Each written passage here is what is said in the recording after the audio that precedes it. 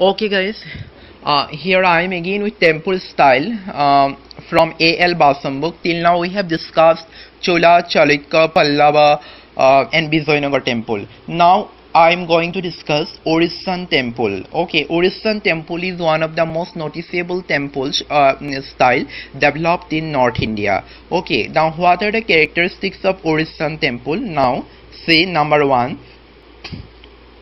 North Indian Shikhara in its final form. Shikhar.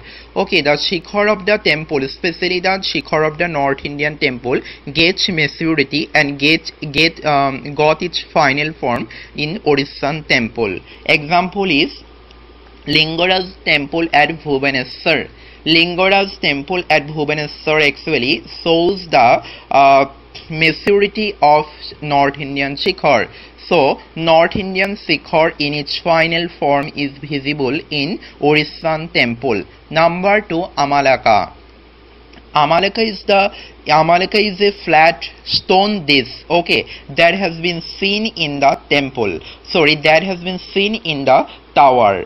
That has been seen in the tower of the each structure of the Orissan temple. What is Amalaka? Amalaka is the flat stone disc, okay, that has been found in the upper part of the tower. Tower means Shikhar, okay, upper part of the Shikhar that arises from each structure of the temple. Its structure means temple might be in different structure in Orissan temple, and in each different structure there is a rising tower. In upper part of this rising tower there is a flat stone disc and it is called Amalaka.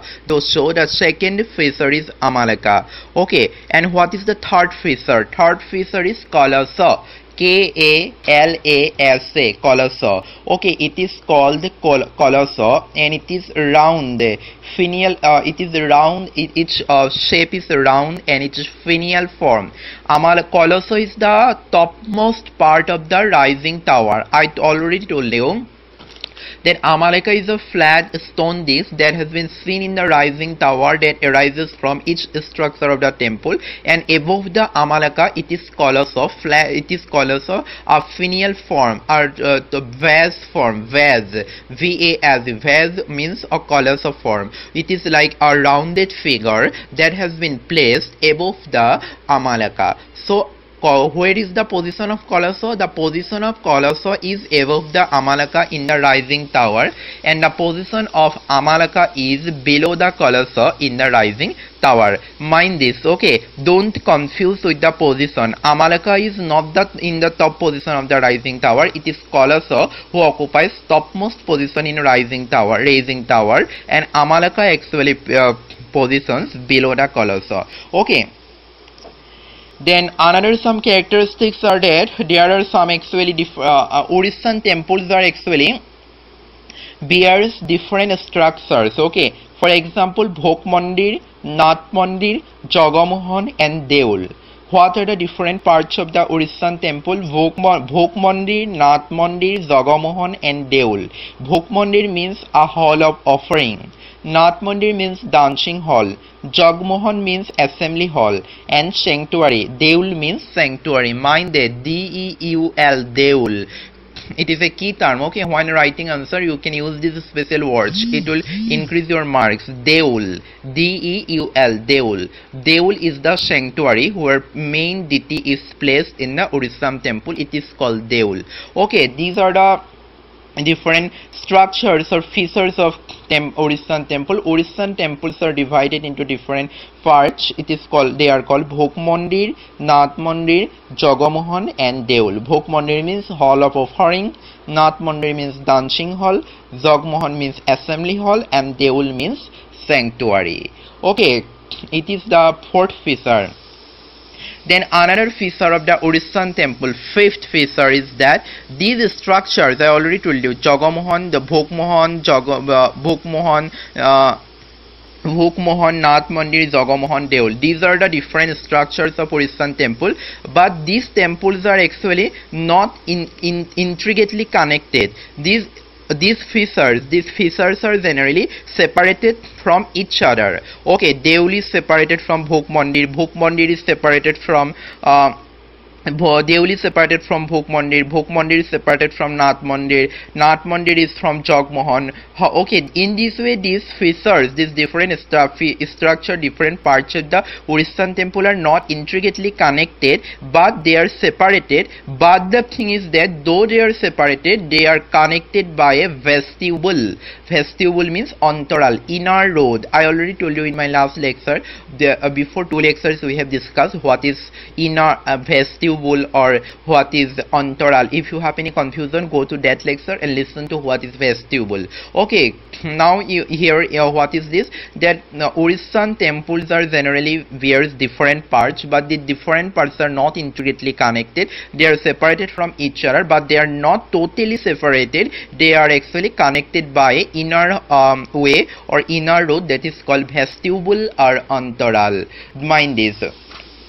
Then another feature of the Orissan temple is that the same style but different sizes. Same style but different sizes. What happened?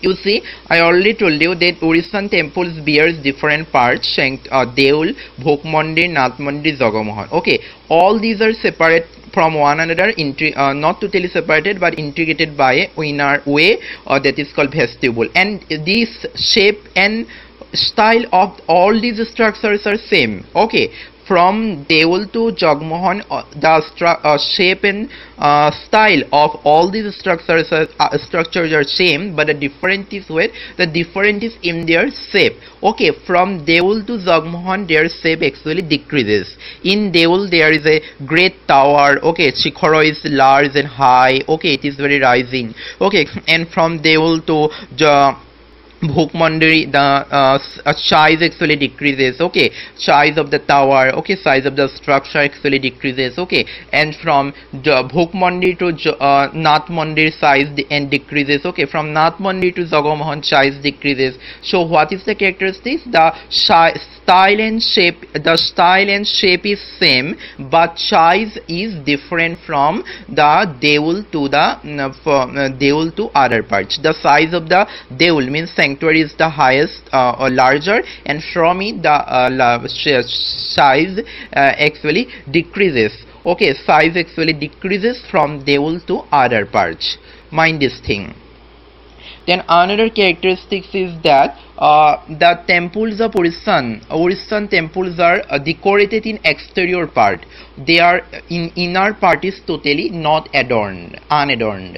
Mind this thing, the exterior parts of the Orissan temples are only adorned. Apart from this, the inner part of the Orissan temples are quite unadorned. It is another feature of the Orissan temple. Now another characteristic is that possible influence of eroticism. It is generally said that Black Pagoda or Konark. This is a Black Pagoda. It is a temple in Konark. It is also it is dedicated to sun god Surya. It is dedicated to Surya, and each shape is like the chariot of sun. Each entrance is like chariot of. Each entrance is like like representing the entrance hall of this Black Pagoda in Konark. It represents the chariot in which the sun god rides across the heavens. Its entrance hall is actually depicted like a chariot where Surya Devata, the sun god, is actually traveling. In this way it is depicted. It is one of the, and in this temple there are some Maithuna features actually. It is someone says that it bears the influence of sexual mysticism, and this sexual mysticism is the impact of tantric influence. Okay, but it is not clear. Okay, so while writing answer we have to say that the possible influence of tantricism or mystical eroticism. In this way you can describe here. Okay, and these are the main features of Orissan temple, but one thing is that I already told you कि Orissan temples, the different features are actually like Jagmohan, Bhogmohan are separated from one another and integrated by inner way or vestibule. But this sun temple means this black pagoda of Konark actually exception here. This black pagoda of Konark here different features are not separated from one another. It is integrated. And what I am repeating the features of Orissan temple again. Number 1, North Indian Shikhara in its final form. Number 2, Amalaka. Number 3, Colosseum. Number 4, like different parts, Bhuk Mandir, Nath Mandir, Jagamohan, Deul. Number 5, these are separated from one another and integrated by a vestibule. Number 6, same style and shape but different sizes. Number 8, possible influence of Tantricism